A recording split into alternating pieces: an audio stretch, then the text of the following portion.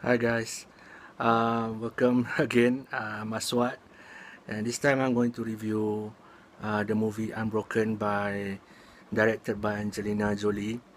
Um, the movie Unbroken is about um, Louis Zamperini, who is very famous American, and I know about this movie since I think earlier last year, and it was supposed to be released in Christmas, this last Christmas 2014, but it arrived in Malaysia recently, so I apologize if it's a bit late. Anyway, I saw the movie and this is my review. Like I said, the movie is about Louis Zamperini, who is an survivor of the World War II Olympic athlete, and also a positive speaker. He speaks about forgiveness, and he's an inspirational figure in America. Um, and that's basically the plot of the movie is about um, who he is and what he went through um, during the war. Okay, so that's about the synopsis. And what do I think about the movie? Well, I'm a bit torn about the movie. This is Angelina Jolie second movie, and I'm a bit torn about the movie. But as usual, let me start with the good things. The good thing about this movie is that when I came out of the theater, it even while I was watching it, it made me think about the cruelty of uh, torturing people in prison, prisoners of war. Um, I find the message that hit me and stayed with me was how cruel it is to torture prisoners, and that's the major positive thing about this movie. If Angelina Jolie wanted that to come across, and she is successful. And however, if the movie is trying to talk about Louis Zamperini and what he did, as a in a positive as a positive person, then I would say that um, the movie has problems and didn't reach the objective in that respect. I myself, I have read about this Louis Zamperini, and that's why I can point out what Angelina got and got it right and got it wrong about Louis Zamperini. Okay, that's the first thing is the good thing I said earlier is a message of anti-war, anti-torture. I think that's good. I think that's a message. But however, this movie is not. It doesn't tell you really about Louis Zamperini. I mean, his positive outlook. I mean, what he did. He became famous because he is is a positive speaker. He talks about very positive thing. But I mean, those things happens. I mean, really bloom after the war. I'm not saying that this is a fake account. It's quite okay, but you know, it stopped very abruptly. The movie stopped very abruptly. Stopped where the story of Louis Zamperini should begin. It stopped there. I will elaborate deeper. So I said, let me just get straight into what I didn't like about the movie. All right. Before the movie came out, there was a B-roll of this movie. B-roll is the making of the interviews behind the scene and whatever that happened that comes out on YouTube about this movie. And I think it was from her company. They interviewed Angelina Jolie, how she decide on the story, how she decide on the actors, and it's like a good B-roll. And here's the point that I want to say: I think the movie has problem because the visual in that B-roll where they interviewed Angelina Jolie and she was talking about the whole scene about what goes on behind the scenes. That visual was more natural and more beautiful than the visual that end up in the cinema. Well, I don't know about how they choose who the photographer, I mean cinematographer and whatnot, but I was surprised that I was expecting that same quality, but I didn't get that. I didn't get it. Was too bright. It was too soft and bright, and really didn't. It was. I was taken out of it because I saw the making of has better visual. So that's one big thing about the movie that I was thinking like, okay, that's bad. The second huge thing about this, the bad thing about this movie is I have this feeling that the movie has so many unnecessary scenes. Um, I can just mention out of my, I mean, I can mention a few. One is the scene where Louis Zamperini is running on the island, which completely, if you take that out of the movie, it wouldn't make the movie. It wouldn't add anything. You wouldn't lose anything because I think it was unnecessary. The torture scene, the scene at the prison camp, Louis Zamperini ended up in 2 prison camps. There were a lot of scenes that were unnecessary.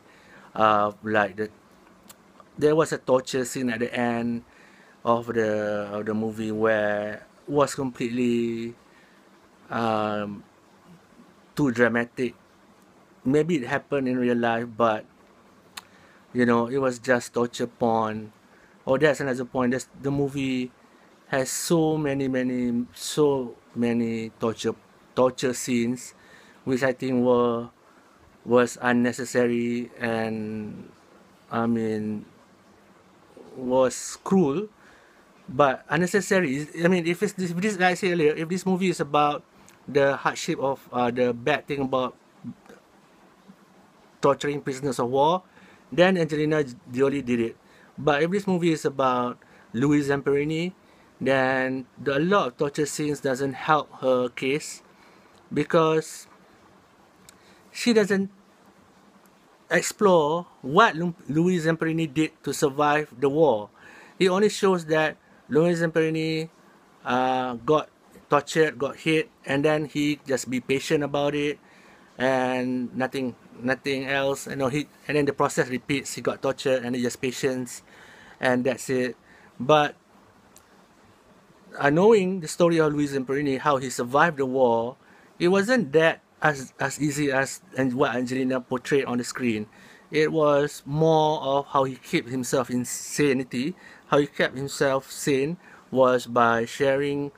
Louis Zamperini was sharing recipes at the camp. He was trying to keep his mind sane, and he was like a goofball. That's why the Japanese prison camp tortured the guy because he's a goofball. But in this movie, they made him like he's stoic, he's uh, super strong and patient, and just take it all in, which is bad. Which is not that's not Louis Zamperini. She did understand that Louis Zamperini shared those recipes, but she put those scenes in the shipwreck scene. His plane was shipwrecked in the ocean, and he was talking about recipes and etc. just to keep him sane. But that scene I think was misplaced, and I say again unnecessary scenes. I will tell you why a lot of those scenes are necessary in a bit. I was just elaborating on this weird focus on her to focus on the on the torture at the prison camp rather than what Louis Zamperini did. So if she had put those scenes where Louis Zamperini was being a goofball, which he was in the book that I read about him, was just being a goofball. He was not heroic. That's why they tortured him a lot, because the guy is like a character in the movie. There's a character in the movie that is called, his name is called Tinker, which is a wisecrack and a bit funny, but it wasn't explored. The character wasn't explored, but you have this kind of characters that make fun, make jokes. That's Louis Zamperini. That's how he keeps himself sane, by talking about recipes and blah blah blah. But at the end, he became the target of the prison warden and stuff like that. He got tortured a lot. And like I said, those scenes, if he showed them, if Angelina Jolie showed the true character and in the prison scene, it would be better. It show people how and what Louis Zamperini did to survive during the harsh time, instead of just showing torture scene and him taking it in stoically. It's not, isn't it? It's not that uh, correct. Not that exactly correct. Um, okay, so that's really, because I read the book, so I was thinking like, okay, that's a bit off, and the focus on torture and not on how he survived the torture was, was glossed over. There were, like I said earlier, there was a lot of unnecessary scene. Like I said, there was a scene on a ship. They were shipwrecked, not shipwrecked. The plane crashed down, so they were stuck on the lifeboat in the middle of the ocean. Those scenes were so long, and it created as a storyline about his relationship with these two people on the boat, relationship with Phil. One of the character on the boat is Phil. Um, yeah, that is another criticism about the movie. There were so too many stories to tell. They wanted to tell. Angelina Jolie had so many stories to tell. She wanted to tell about the shipwreck, the Olympics part of his life, his childhood, the Olympic part, the war, and his relationship with Phil on the boat, and subsequently torture scenes with Phil, and then with American commander on the prison camp, and then there were scenes with the Japanese guy who tortured him. There were so many stories to tell. I think the only story part that the Angelina managed to convey was his relationship with the prison warden that tortured him. That was given a lot of time, but there were also other characters that were thrown away, like Tinker. Like I said, Phil. Phil was like cut short, and then it jumped into another storyline. There were so many stories to tell. That's what I think the mistake. And the ending was abrupt. Like I said, the ending was abrupt. The ending uh, was off because beside the abruptness, like they tried to tie up the loose ends because they realized it's a story about there's too many stories to tell, so they need to wrap the loose ends. So in the end, he showed they just mentioned in text that, oh, his friends Phil survived the war, married somebody. I mean, which, like, what is that? You shouldn't have brought the story of Phil all together, and the story about um, what happened to him after the war was, it's just in text form, text after the movie, and they showed uh, the real version of Louis Zamperini running in the marathon in Japan as a goodwill ambassador or something.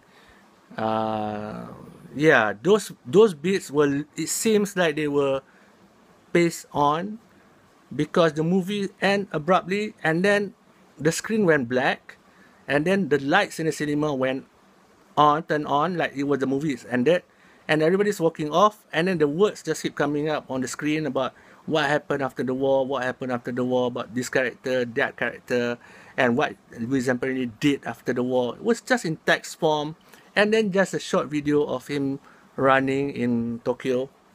So to me, that's not there is something wrong with that, because when you start putting text just to to sum up the movie in text form, that's really bad, because they should have ended properly. They should have focused.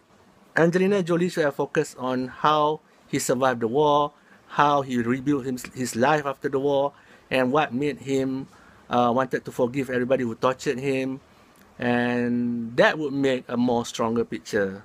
It might not show a handsome guy because he suffered the war, but it would show a more focus to the story.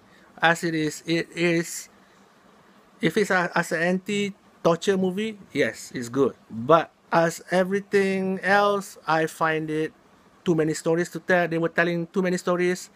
They had a bad ending, and uh, too many torture scenes, which I wasn't I didn't see the point of of those scenes if Angelina Jolie doesn't show what Louis Zamperini did to survive, and she misplaced some of the scenes like Louis Zamperini was talking about his recipe. He's famous for that. His famous story was he survived by being a goofball at the prison, trying to be a joker, not to take anything seriously, talking about recipes that his mom makes to keep himself sane. And that's those scenes were put on the boat on the lifeboat, and not at all in the prison scenes where we would learn more how he dealt with it instead of just taking it. And they showed that him is as a heroic guy. So that was not. I mean, that was trying to compensate for him. I don't know, but it was just off. And I do understand the criticism why this movie didn't get nominated for Best Picture, because too much story to tell, wasn't focused on Louis Zamperini as the person, but more on the scenes where he just went through it. And yeah, there's a lot of mistakes about the movie. I'm talking a lot, but yeah, that's my review of Unbroken. I hope Angelina Jolie, this is not criticism against her.